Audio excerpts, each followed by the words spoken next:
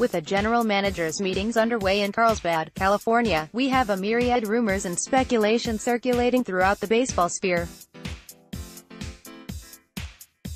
Among those, Ken Rosenthal is reporting that the Seattle Mariners, who we learned earlier today are open for business, have been in talks with the Tampa Bay Rays regarding slugging catcher Mike Zunino. Among TB has only 2 Cs on 40 man, Nick Ciuffo and Michael Perez, who have played 40 games combined in MLB. Only other C catcher on M's 40 man is David Freitas, who has played 42 MLB games. Ken Rosenthal, at Ken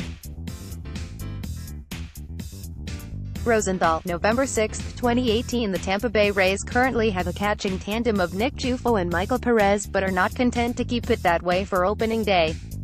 According to Rosenthal and John Heyman, the Rays have a large list of catchers, including Mike Zunino, that they are pursuing, but the attention on Seattle today is remarkable.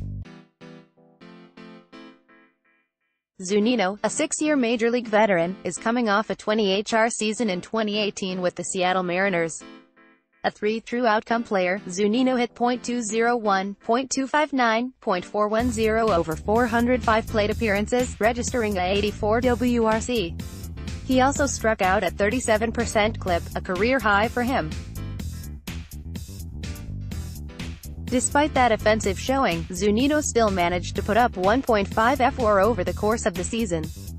Zunino will turn 28 in March and is still under contract through the 2020 season, being arbitration eligible for just the second time this offseason.